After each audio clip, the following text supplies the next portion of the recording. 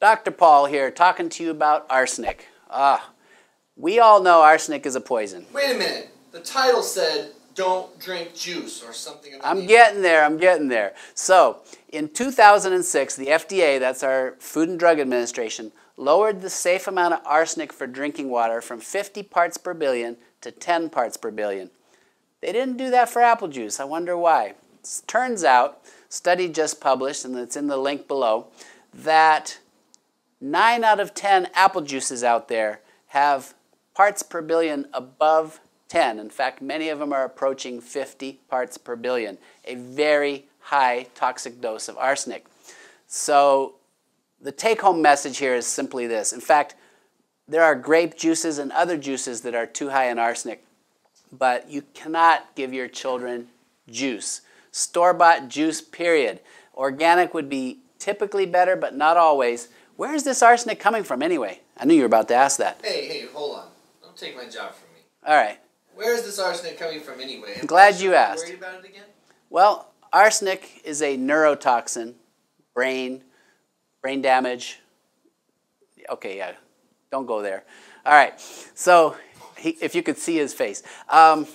He's not really brain damaged. I just tease him sometimes. But the thing is, so arsenic, a known neurotoxin, bad toxin. It's in the soil. In fact, we've had previous blogs about arsenic in rice because they grow a lot of rice in old cotton fields where the exfoliants used to get the leaves off the cotton, and then the harvester comes and gets the cotton. Well, all that exfoliant is in the soil. It's very high in arsenic, and then it gets into the rice. Well, the same thing happens in apples. Some of it's in the soil.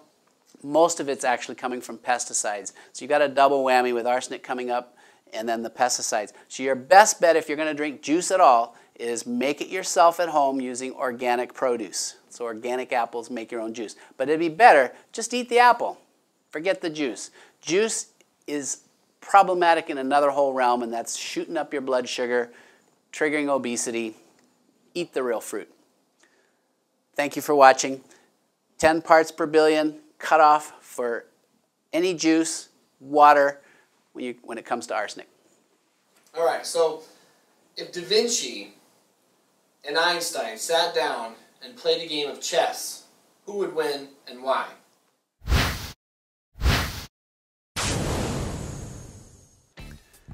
Well, I just know those are both really smart people.